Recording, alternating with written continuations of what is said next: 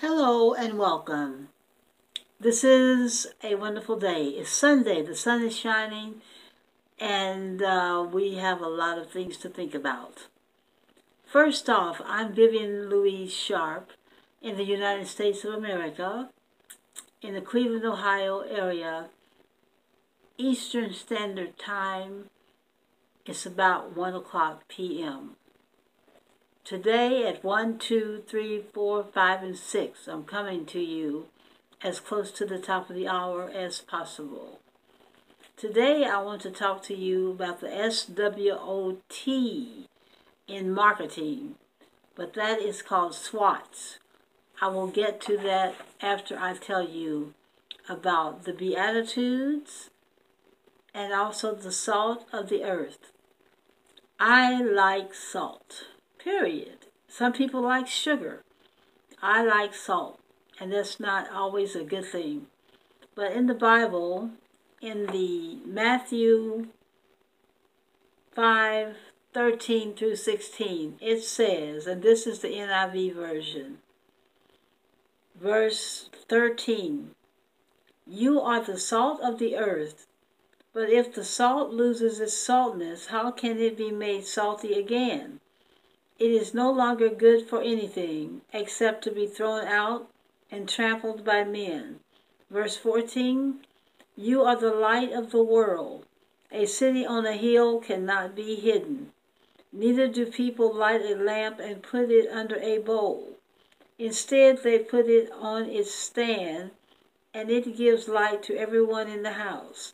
Verse 16, "In the same way, let your light shine before men, that they may see your good deeds and praise your Father in heaven." May the Lord bless the reading of His Word, and that comes from the NIV version of the Holy Bible. And I have my marketing book here for me. This is talking about something I've talked to you about before, SWOT. Marketing. Ta-da! And I've always wanted to remember what SWOT stands for. It's a SWOT analysis that you use in your marketing plan. And here is the definition: the systematic evaluation of an organization's strengths, weaknesses, opportunities, and threats. And a SWOT analysis is to select a particular strategy. Management considers the organization's mission and abilities. One way to do this is through the use of SWOT analysis, or the systematic evaluation of the organization's internal strengths and weaknesses, and external opportunities and threats. SWOT, SWOT, stands for strengths, weaknesses, opportunities, and threats. It goes on to say, to conduct a SWOT analysis, the manager first evaluates the areas of strengths and weakness in the organization. Strengths would include patents, customer loyalty, the ability to produce goods or services at relatively low cost, and financial resources available to pursue new opportunities. Some possible weaknesses are high costs, lack of financing, and brands that are not well known or respected. In evaluating strengths and weaknesses, the manager particularly looks for the things the organization does better than anyone else. These are called the organization's distinctive competencies. Especially significant are areas where the organization excels at using its resources to enhance quality, shorten the time it takes to bring a new product to market, and build strong relationships with channel members and end users of its products.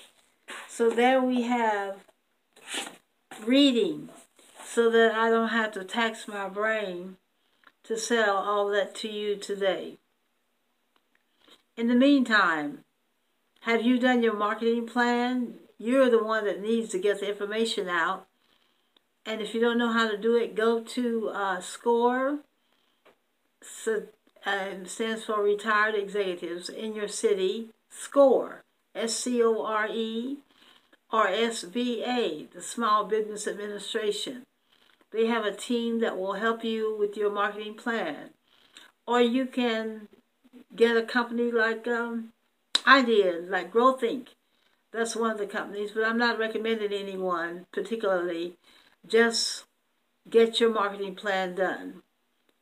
And you also need to do a threats, the things that will cause your business to fail. So SWOT, SWOT,